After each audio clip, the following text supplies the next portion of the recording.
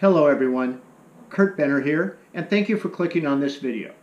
And remember, if you like what you see, please subscribe to my channel.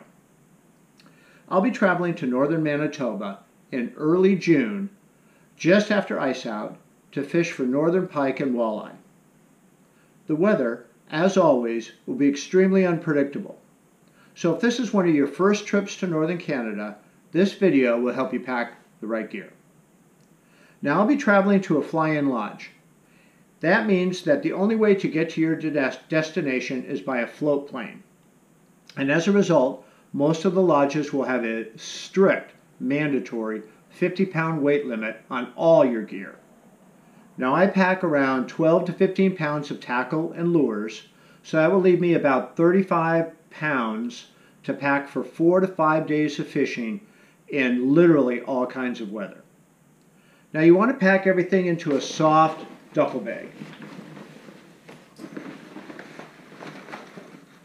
The hard suitcases weigh too much, they're bulky, and they just don't travel well. And duffel bags only weigh about 1 pound to 1.5 pounds.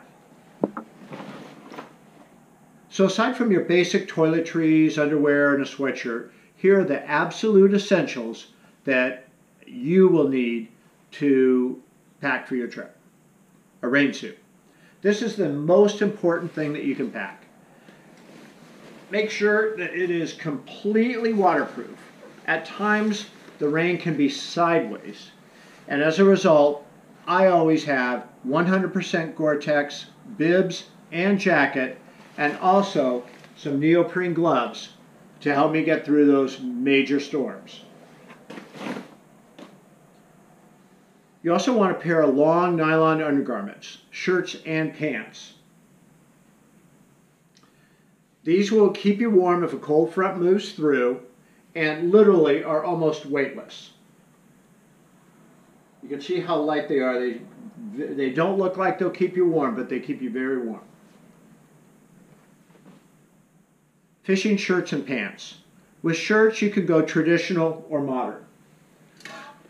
The traditional shirt should be made with sun protection fabric and have plenty of pockets, and get also the long sleeves so you can roll them up if the weather turns warm. The more modern long sleeve t-shirt is great if you don't need the pockets. They're made with sun protection fabric and are extremely lightweight. Hook, for example, makes a great lightweight fishing shirt. The pants should be of the zip-off variety. And that means that when the day warms up, you can just zip off the legs and then you'll have yourself a pair of shorts. You also want to make sure that you pack a gaiter. A gaiter will help protect your neck and face from both sun and wind.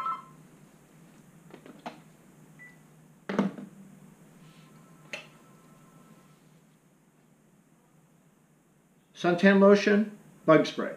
Suntan lotion will help you as the sun reflects off the lake, and the bug spray you'll definitely need. There's always some type of a bug hatch going on, mostly flies and mosquitoes, so you want to make sure that you bring that with you.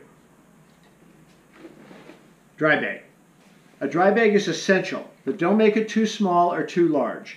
I have a medium-sized bag that just holds all my gear on the boat, rain suit, cell phone, camera, hoodie, and will keep it nice and dry on the boat. Lastly, you want a pair of polarized sunglasses. Probably next to the rain suit, the most important thing that you can bring.